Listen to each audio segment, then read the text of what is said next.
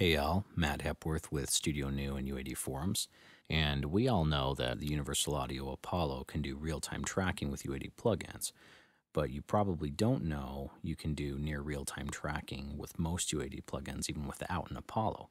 We're going to use something called LiveTrack Mode, which will dramatically reduce the latency the UAD plugins have, which is what keeps them from being used in real time in a native environment normally. And LiveTrack is available for any PCI Express or Thunderbolt UAD device. Let me show you how to use it. So I have a Pro Tools session set up here with just a couple of tracks created, and I'm going to be feeding this from a DI from a bass. Before we do this, we're going to make sure that low latency monitoring is off, and then we're going to look at our mix or console window and make sure that we have everything set. Specifically, we want to be sure that we have our delay compensation visible. So if we go View, Mix Window Views, Delay Compensation. But these are the numbers that are going to be really important here for us. So I'm just going to come in here and insert a DBX 160, which is a really common compressor for bass. I'm going to go for pretty standard settings, about 5 dB of reduction, and I'll just use a little makeup of about 5 dB to make up for it. This is the Waves DBX 160, and you'll notice down here we've got 85 samples of delay happening from that, so just about 2 milliseconds. Now I'm going to unmute the track, enable input monitoring, and just check the level.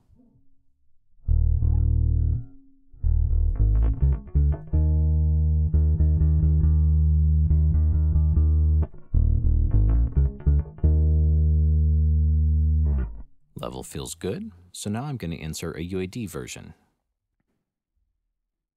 The sensitivity is a little bit different between the waves and the UAD, but I'm going to set them so that they respond in a similar way. Then I'm going to turn off input monitoring and mute the waves track. Here's my UAD track. And I've actually got a little bit of delay that I can feel, and that's happening because we have over 1,000 samples of latency right here. But here's the magic button. This is LiveTrack right here. Click that, watch what just happened.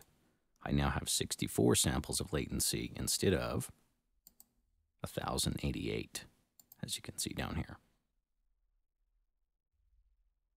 And we'll just test that.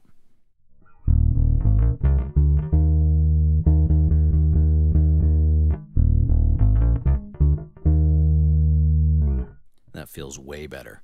And if you notice, it actually has less latency than the Waves version, which is purely native.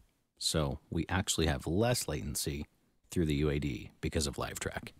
Now, one disadvantage of LiveTrack is it does hit your CPU a little bit when it's enabled. In this case, it's kind of negligible because the CPU hit you get from the Waves DBX 160 is roughly equivalent to the CPU hit you get when you enable LiveTrack on the UAD version.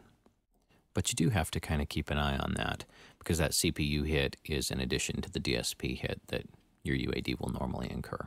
And the reason it does that is because it uses only the UAD hardware buffer. It takes away all the other buffering and goes directly to and from the UAD card.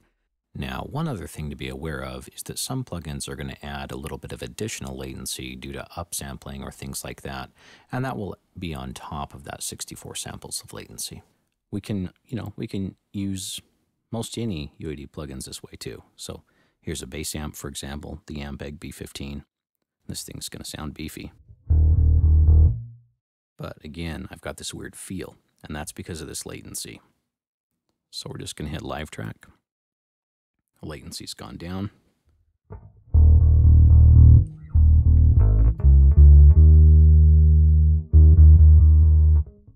Big old beefy bottom from that guy.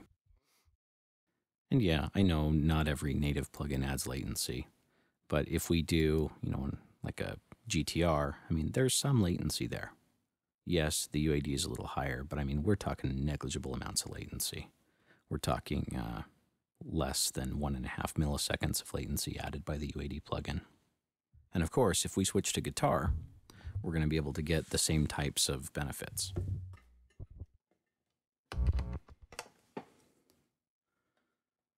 Okay, so now I'm just going to pull up a guitar plugin. Here's a Chandler. You'll notice we defaulted back And what's one thing about LiveTrack, it does not save its status after you open a session or something, so it is something you only do while you're tracking with it. So there's our LiveTrack again, down to 64 samples.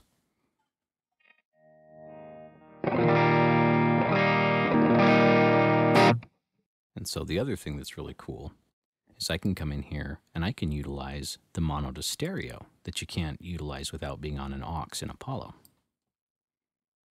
So I'm just going to pull up this really excellent UAD Fender, and I can actually pan left and right on the two different mics.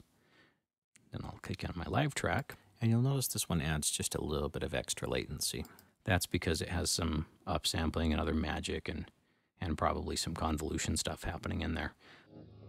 The input's a bit high. That's better.